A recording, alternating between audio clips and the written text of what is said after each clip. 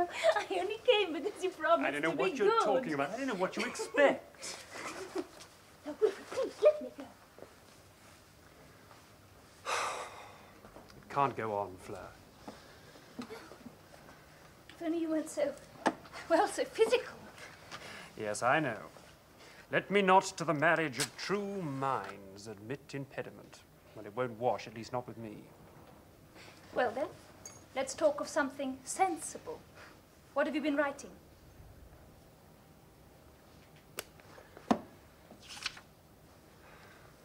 You won't like it.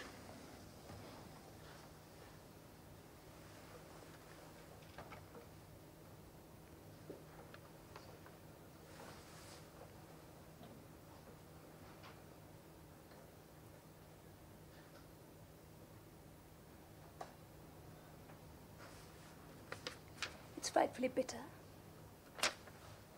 It's frightfully true.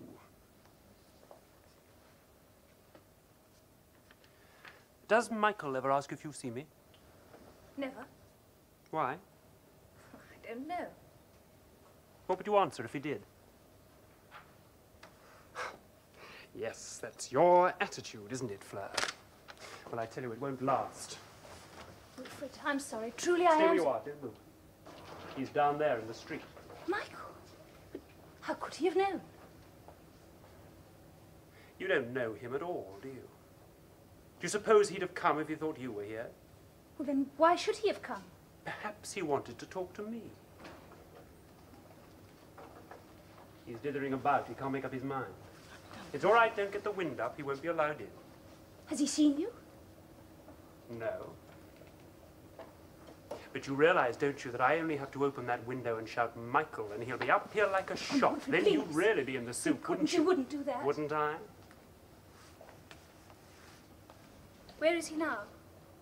He's going down the street. Shall I call him back? I'm a blackguard, but not quite to that point, worse luck. He's gone.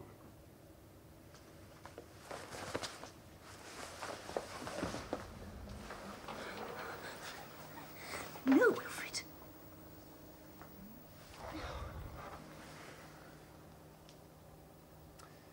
It is odd, isn't it? I mean, why should he choose today? You don't suppose he's easy in his mind, do you? You're sneering at me because I don't love you. Perhaps. Perhaps a little because you don't love Michael. You're unjust. I can love. I have. Oh, I wish I'd never come here. And I'll never come again. A sensible decision. You think I'm a heartless beast? Well, so I am now. Goodbye.